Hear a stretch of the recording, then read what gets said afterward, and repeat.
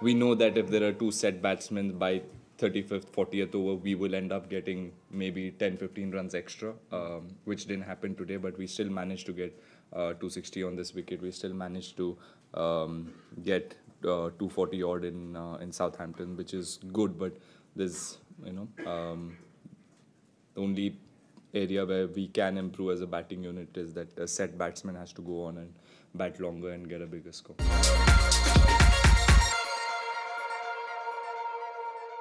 If we play the best cricket and if we play the kind of cricket that we've been playing in the last 4 or 5 games, that'll we will most probably end up on the winning side. And again, winning and losing is not what we're focused on right now. And everybody individually and as a team, we're focused on getting our plans right, executing our skills right, and yeah, again, big game against England. So hopefully the confidence and the momentum that we have, we can carry that to Birmingham, and it will be great to get one more win.